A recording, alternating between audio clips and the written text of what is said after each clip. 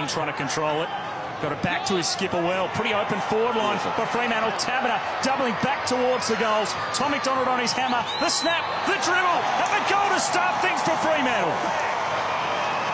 Great clearance from Fremantle here to get the ball over the top. And Taberner was able to make the most of it on McDonald here, who pushed him towards the boundary. But look at that for a dribble kick. That is sensational there from Taberner. Had time, took that steadying step, I think, which was the important thing when executing that kick.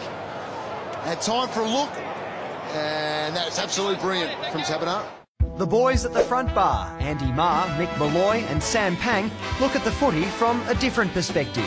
Bucks made them train under lights to simulate match conditions. Take your seat at the bar Fridays on afl.com.au.